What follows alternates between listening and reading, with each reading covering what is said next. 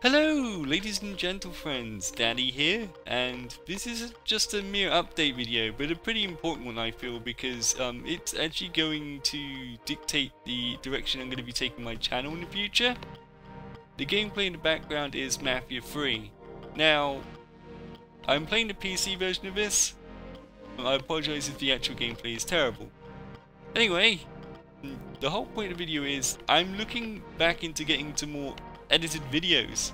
I'm gonna be honest, there are very few games I actually do want to let's play these days, but there are still some I still want to do, but I really want to get back into editing. I really want to be getting back into doing like retrospective of old video games, and I want to be getting back into doing old video game reviews. I even brought video editing software for that specific purpose. I actually on the cheap today, I actually picked up a copy of Vegas 14 Pro, so I'm actually pretty happy about that. But anyway, the music in the background actually is also something I made myself using a using some software I got on Steam.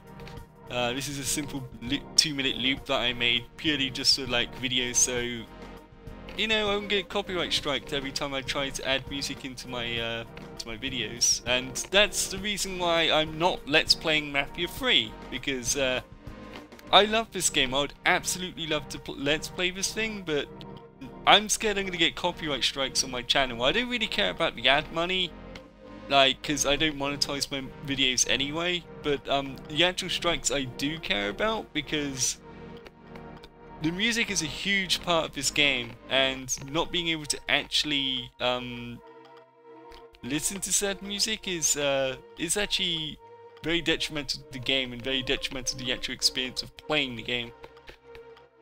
But Wizardry 3 will be coming at some point. I will be let's playing that. You don't have to worry about that. I really enjoy playing the Wizardry games. I kind of felt that Wizardry 2 was a little bit of a letdown. But like, it was more considered to be like an expansion pack. Wizardry 3 is more considered to be like a fully fledged out sequel, so to speak. The ending was left a lot to be desired, I admit, but I think Wizardry 3 is going to be a much more fun game to let's play. And then I would actually complete the original trilogy, so that'd be great. Warhammer's still kind of going ahead, slowly as ever. I just want to make sure I don't make any tactical errors on that game. And review-wise, I'm thinking about playing chronologically every Neo Geo game ever made, or at least every Neo Geo arcade game ever made. Another idea I had was to review old arcade compilations, arcade game compilations, like the Capcom Classics, your Taito Legends, that kind of thing.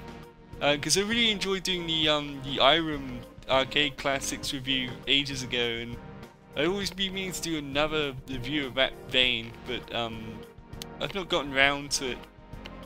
So anyway, you can expect more edited footage from me in the future.